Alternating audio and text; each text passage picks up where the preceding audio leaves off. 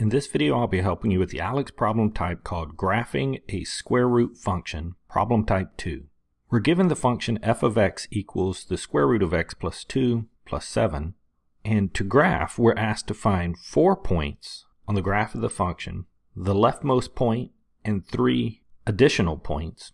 So to find these, I'm going to create a table, and to determine the x values that I'll be substituting in, I'm going to look underneath the radical, which here is x plus 2, and first to find the leftmost point, that would be where the x plus 2 equals 0, since 0 is the smallest number that we can take the square root of.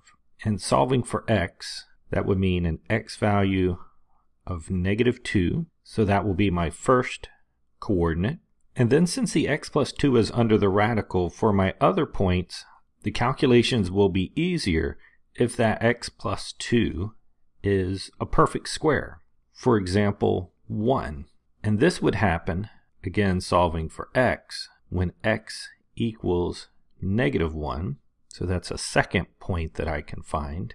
Another perfect square would be when that x plus 2 equals 4, happening whenever x equals 2. And then since we need a total of 4 points, I'll use one more perfect square. I'll find out where x plus 2 equals the next perfect square, which is 9, and that happens when x equals 7. So now that I've identified my x values, I can substitute each one in to f of x to find the corresponding y values. Starting with -2, f of -2 would be the square root of -2 plus 2 plus 7, and inside the radical this would be a 0, and since the square root of 0 is 0, then our y value would just be 7. So we have the coordinate -2, 7, and we can repeat the substitution for the other x values. So I'll move to -1.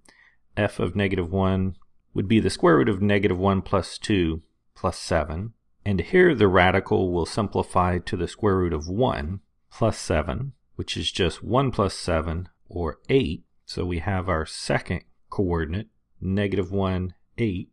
Moving to the next x value, we have f of 2, which would be the square root of 2 plus 2, simplifying to the square root of 4 plus 7 would give us a 2 plus 7, or 9. So we have the coordinate 2, 9.